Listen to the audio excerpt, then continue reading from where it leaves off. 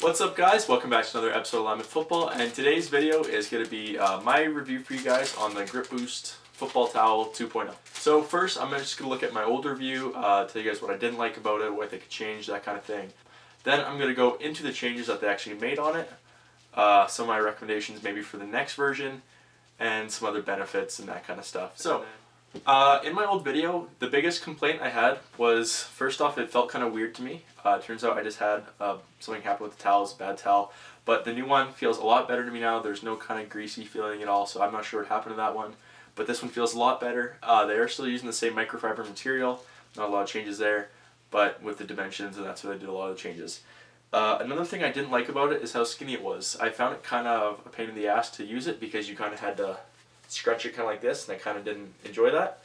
I didn't have a problem with the length at all because all my football pants had, the belt loop on it, so it wasn't a big deal for me.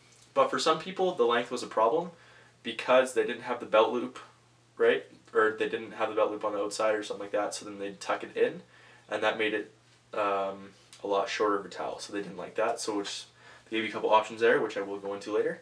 And those are really the only two big problems I have with it. It's a great material, the price is good, all that kind of stuff. But now let's dive into it. So the biggest changes they made are all aesthetic changes. The first thing you can obviously see is the length. So here's the length now. The reason they do it this way is so if you have a belt loop, you can have it at this length, or if you want to tuck it in, you can have it at this length right here.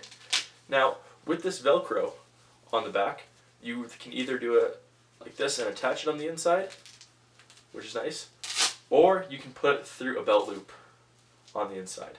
So they give you three options there on how to wear it. We still have the same embossed logo, full length, and yeah.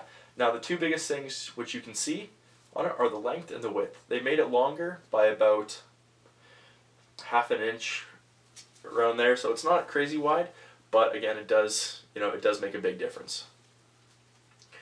Now this is the length of the old towel right here. The only difference is they had the belt loop right on here on it.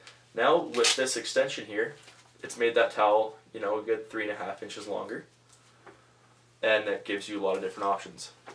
So the first big change they made with this towel, which you can obviously see here, is they added another colorway. So before they just had the white version, now they have the white and the black version, which they retail at the same price. No different size, just the color of the material.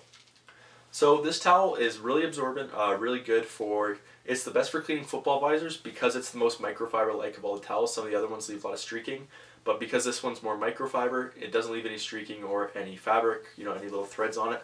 So this is the best towel on the market to clean a visor with. Now, the biggest thing I found that I didn't like with this towel is still the width. So I don't really prefer the long towel, that's more of a skill position thing, lineman. I kind of like having a shorter towel that's wider. That's why I like the Under Armour and the Nike style towels, where they're like this, and then they fold out so they become larger. So I kind of preferred it to be, maybe if they had another version that was shorter and wider that expanded, right, where you fold it out. I kind of prefer that style. I think that style would be a little better for linemen. So, maybe if they had two versions of it, that's one thing they could do. One thing I do really like about it though is still the price point. So the old one was about $10, $10.99, $9.99, somewhere around there, but this is just under $13 now. Looking at the other football towels, they're all around $20. If you look on eBay, Sports Unlimited, your local stores, they're about $20. Some even like Sport Check, even have a markup on them so they can make their money. And on top of that, they also have shipping, whereas Grip Boost offers free shipping. And yeah, so overall, fantastic towel. I really do like it. It's my favorite towel I've used. I just wish they had another version that was a little wider version of it. It could be a little more useful that way, but overall, it's the most absorbent towel on the market, and it's the best for cleaning visors for sure. And they're finally starting to make a towel that tailors to the skill position. Now I just wish they made another one that tailored to the lineman. So there's my review, you guys. I hope you enjoyed. Don't forget to check out this. Don't forget to check out my Grip Boost. The Grip Boost bottle itself, check out that, and they still offer the 1.0 towel, so maybe if you're looking for just a smaller, skinnier version, you're looking for a super small towel, you can get that one as well. I'll link to their website, I'll link to everything I talked about, and thanks.